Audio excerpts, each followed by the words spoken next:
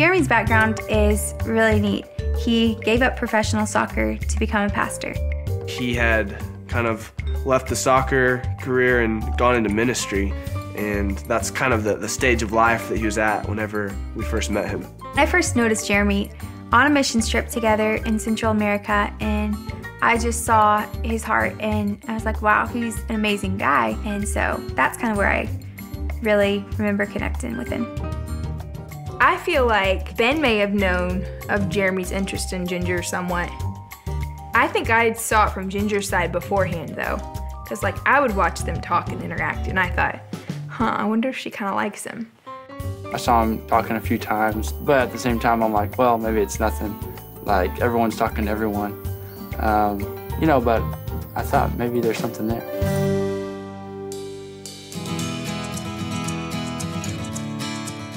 So Jeremy approached my dad and asked if he could get to know me. My dad told me, he's like, yeah, Jeremy asked about you. What do you think about this guy? And I was like, whoa, like I was completely shocked and just blown away. Hey, welcome to Keystreet's Coffee Company. How are you today? Hey, how's it going? Pretty good. How can we help you? Well, I'll tell you what, man, that looks good. What do you got there? What qualities do you love about Jeremy? How long do you have? Do you have all day? You know, when I was younger, Jeremy, I looked a lot like you, but it's something now, all these muscles down here have kind of gone down here, so I'm trying to get them pulled back up. But well, that's gravity. It's just a gravitational force. It's hard, yeah. I'm definitely attracted to him. Ginger has definitely, she's not on the same planet as most of us here. She used to be the worst. She never knew where her phone was. Now she never loses it, you know?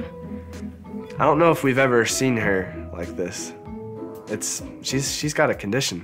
She's living in somewhere else. You can totally tell that she's in love. Oh, thank you so much. Thank you. I think Ginger's anxiously awaiting you making it to the house there, but what's on your mind, Jeremy? It has really been a privilege getting to know Ginger, your daughter, and it's been a blessing, and I've really enjoyed getting to know you and your family. I just wanted to speak with you and ask you about having the opportunity to court your daughter, and so I wanted to ask your permission for that. And